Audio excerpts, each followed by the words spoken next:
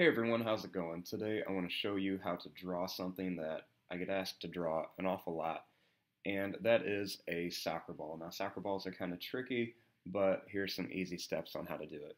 So you can draw it freehand, or you can just trace something circle like a lid. So, first thing is, you just want to draw your circle. So I'm just going to trace this plastic lid right here. Try to keep your marker straight up and down so you get a nice circle. Okay, so after the circle, to start the soccer ball, is you want to make a little pentagon right in the center. So I'm going to start right here, and I'm just going to make two lines like that. And then two more lines kind of down at an angle. And then I'm just going to connect these right here. Okay, so that's the start of it. Now, in each one of these corners, you want to draw a line.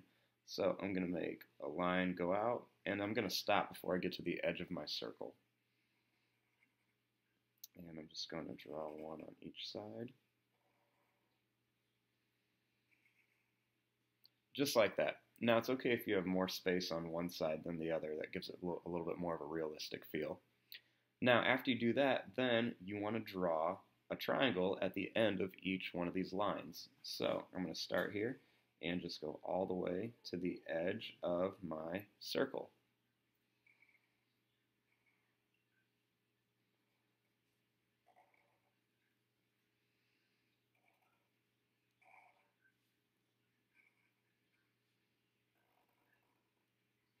And there you go. That is your simple soccer ball. And then you can add details. You can put grass or anything else around it.